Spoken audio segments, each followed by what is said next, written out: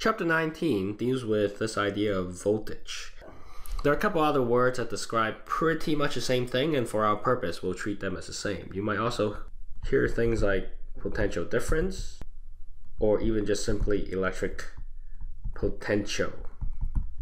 And they're all described by the variable V measured in volts, which is also a V.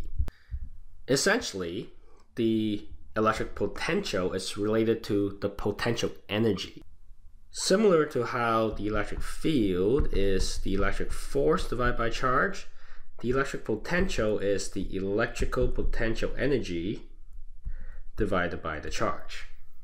So electric field is quote-unquote normalized force. Electric potential or voltage is normalized energy. So flipping this around, you can re-express the electrical potential energy as Q times V, wherever you define V equals 0 is. Seeing how this is an energy related problem, let's do a before and after pictures. In this case, we're either speeding up an electron or a negative hydrogen ion, so some kind of negative particle, and we have a certain potential set up. Easiest way to picture is if you imagine there's a whole bunch of negative charge on this one plate and a bunch of positive charge on this one plate with a little hole in between so that the electron can fit through as it flies through out of here. Then you can see that the electron will want to fly towards a positive plate and it'll gain some speed. So after, it'll end up minus, plus, plus, plus, plus, plus, plus. It'll end up over here with a huge amount of speed. So if you like to track things like we've always done, we can track that you start with no speed and then you end up with some unknown speed. That's what we're interested in. And initially we can say that the V equals 0 over here, just like you can say height equals 0 wherever we want. And then it gains some amount of voltage or potential difference. In this case, gravity should not matter because the electric forces are going to be so much bigger, or you can imagine it as being horizontal. It's not going to make any difference at all. Again, we write our energy balance equation. This time, of course, highlighting the fact that we're using electrical potential energy instead of gravitational. Sometimes there's both, but not in this case. There are no non-conservative forces, because it's flying through space and the only force on it is the electric force, which is conservative. So that goes away. And it's just a matter of putting these things in. We got 0 for the first two things, and we have 1/2 mv2 squared plus that. And you want to find out the speed, you isolate and solve. So we have negative qv2 multiply by 2 divided by m, it's equal to v squared. So the final v would be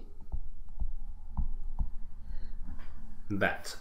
And in this case, it looks kind of funny because there's a negative sign out here, but you remember that it's a negative ion, so there's a negative in there once we sub it in. In fact, we know that Q is equal to negative the elementary charge, which is 1.602 times 10 to the negative 19 coulombs. I won't write it in this time. I'll just keep it as E for now like that, just because in this particular case they tend to cancel out. Okay, so that's how we get the speed given the voltage and the mass. Now we have two different situations. We have the E minus case and we have the negative hydrogen ion case. The only difference is the masses are different and they want the ratio between these two things. And as you can imagine, the electron is much, much, much lighter, and so the velocity should be quite a bit higher.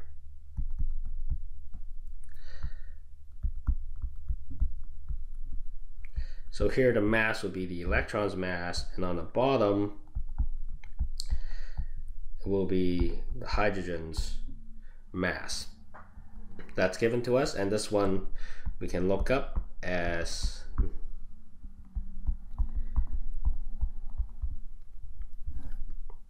that amount.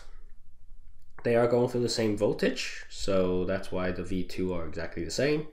These guys all cancel out, and then you're left with MH minus and E minus, because it's multiplying by the reciprocal when we divide.